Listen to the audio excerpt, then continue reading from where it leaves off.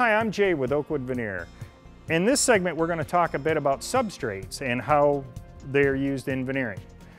Ideally speaking, the substrate refers to specifically the material that you're going to be applying the veneer to. And the most common substrates that are used in veneering are MDF, which I have in front of me here, also particle board. Very little difference between the two with the exception of weight. One is much heavier than the other.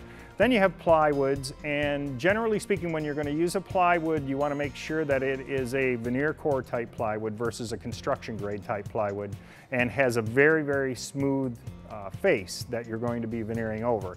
Any imperfections that are in the surface need to be filled and faired out and sanded to make sure that the surface is entirely smooth, because when you veneer over it, any wave or distortion in the panel is going to telegraph through. So when you put your finish onto your veneer, if you have a wavy surface below, it's going to be a wavy surface above. And when you have a higher gloss type finish, that's really, really going to show. Another substrate that's used in veneering is what's called bendable plywood. And bendable plywood is basically a cored material. It'll have a heavy core on both faces, relatively smooth surface on one side, and a very open porous on the other side. And this is used if you're going to make a counterfront or a curved surface where you need something that you can form a radius in. And this actually takes a little bit of a special application technique to use.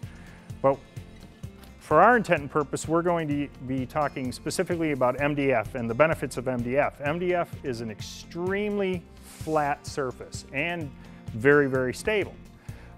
Depending on thicknesses, you can get anything from an 1/8 inch up to 3/4 and 1 inch, 1.5 inch, depending on if you're building say a large conference table, or you're going to build shelving units and things like that where you want some stability.